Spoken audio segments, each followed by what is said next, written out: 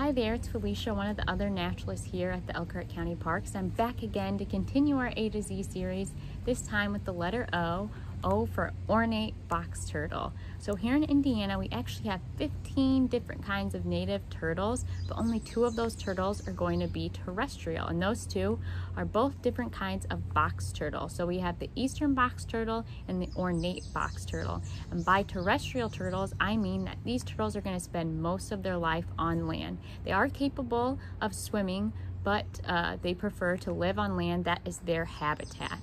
All right, but we're talking about the ornate box turtle, and although they're not native to Elkhart County, you can find them in northwest Indiana. You can also find them way down in the southern part of the state, but they do share a lot of similar kind of behaviors, and even they can overlap habitat with eastern box turtles. So I actually have an ornate box turtle here to demonstrate some of those adaptations and characteristics today. And I know this box turtle is male because if I get a good look at his eyes here, you can see those eyes are going to be this bright orange, sometimes a bright red color to some people. And that only works for box turtles, but that's going to give away that is a male turtle. Females will have a much darker brown eye, and you can also see he has these bright colors on the scales of his front legs here, and that's another thing to look for. So if you do come across a box turtle, if you can't get close enough to their eyes, you can look for those front legs, and if you see this kind of bright orange pattern again, that's going to tell you that it's most likely going to be a male box turtle. So to tell an eastern box turtle from an ornate box turtle, you can look for some other kind of features, but box turtles are really variable. So no 2 box turtles really look alike, but ornate box turtles are kind of notorious for having this light colored marking, almost like a line going down their shell. They also have these light colored markings again on the bottom of their shell. This is called the plastron, and this is called the carpus. Their coloration can be similar to an eastern box turtle, lots of tans, browns, greens, yellows. In the case of males, you can have these orange colors here. But the biggest difference between an eastern and ornate box turtle is really going to come down to their habitat. So where did you come across this box turtle? So ornate box turtles prefer big open areas, so prairies, grasslands. They like loose sandy soil, whereas eastern box turtles you'll find in the woodlands. All right, but to survive in those grasslands, those sandy soils, they do have some equipment that you won't find on an aquatic turtle. So first things first, a box turtle, right? They have this pretty cool shell here, and if I kind of flip them up here again, you can see his shell actually has 2 hinges, and those allow for the box turtle to completely go into its shell. So if this turtle did feel threatened by a predator, what it could do is tuck in all its limbs, even its tail back there, tuck in its front limbs, its head, and it could actually close this shell completely. So there's no access to get to its arms or its legs. Like with an aquatic turtle, you usually see them go into their shell when they're worried, but you're still able to see all of their hind legs, their front legs, even their head. But box turtles can close it up completely, which is really beneficial to not only avoiding predators, but they're gonna have to hibernate because they are cold-blooded reptiles. So come those colder months, so right around September, the box turtle, ornate box turtle, is gonna look for a place to burrow.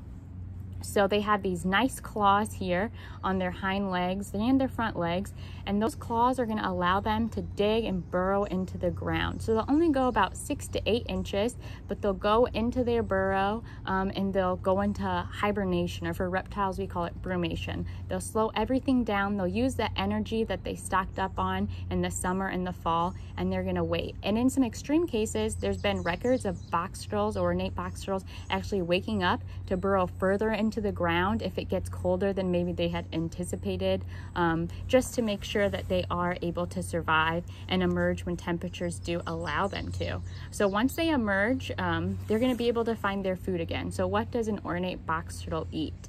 They're going to be an omnivore. They actually spend the first 5 years of their life really kind of a carnivorous diet. They're going to eat lots and lots of insects.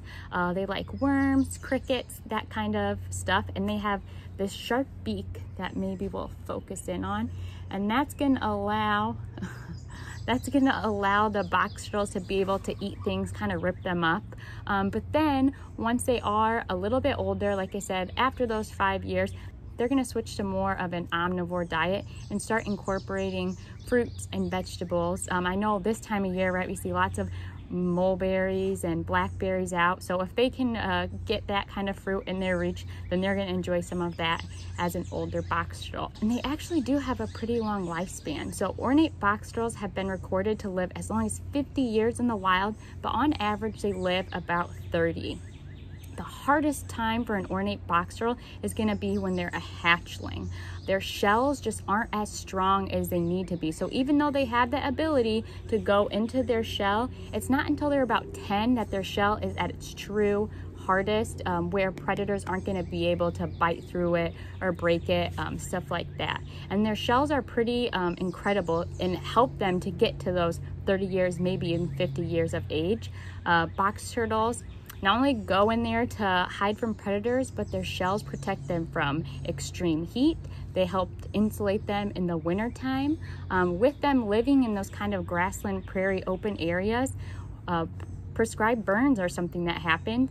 And turtles, once they go into that shell, they have the potential to be able to withstand that heat. If they do get damage on their shell, they are able to recover. It's better if it happens earlier in those warmer months, so that gives them the summer to eat lots of food and have lots of energy to be able to repair. But sometimes if you come across a box turtle, you might be able to even see on their shell maybe a potential predator or some kind of damage happened and they were able to heal from it. So again, as the older they get, the harder and the stronger that their shell gets. And once they're about 10, it's as strong as it will get. They'll continue to grow, but their shell's pretty guaranteed from protection from any potential predators. So the behavior of an ornate box turtle is really similar to that of other turtles. They spend lots of time by themselves. They're solitary. They're only really going to be around other turtles when it's time to mate. And they're diurnal, so they're going to be active during the daytime. I know a lot of times, especially in the warmer months, we see turtles out basking on the logs, on the river and the lake, with lots of other turtles, but you won't find an ornate turtle in the water. So they can swim. They actually have lots of fat deposits right under their shell that allows them to float. So they don't even have to really be good swimmers because they float just fine. But an ornate box turtle is not going to venture to the water unless it was really, really hot. They needed to cool down, or maybe it was, trying to escape from a predator. It might head to the water, but you really are going to find them again in those kind of open, grassy habitats. And in terms of predators, ornate box turtles have to worry about a lot of mammals, birds, especially when they're hatchlings. Again, it takes them about 10 years before their shell is really strong enough to withstand all kinds of predators. Their shell really camouflages them into their habitat. So maybe they aren't quite 10 years old, but as long as they're able to get into their shell, kind of blend into the area, they should be fine. And having those eyes, again, just like with lots of other animals, having eyes on both sides gives them a good view. Their eyes are pretty low to the ground. If you're a predator from above, it's going to be hard for this guy to see, but being able to act quickly, pull those shells in or pull those limbs in is going to really help them get away. And this turtle, oh, maybe he'll do it a little bit there, but I'll try to find a cool video of a box turtle actually going into its shell, just so you can see how fast and how efficient they're able to do it. That really helps them, again, to survive, not just from predators, but from all kinds of factors that could be in their environment.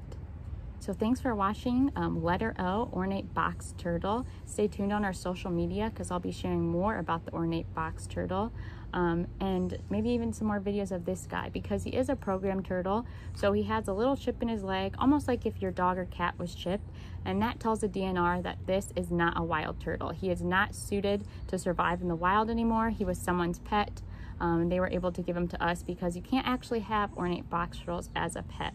Do use him for programs. He's very social, so stay tuned for some more fun videos of him. Thanks for watching.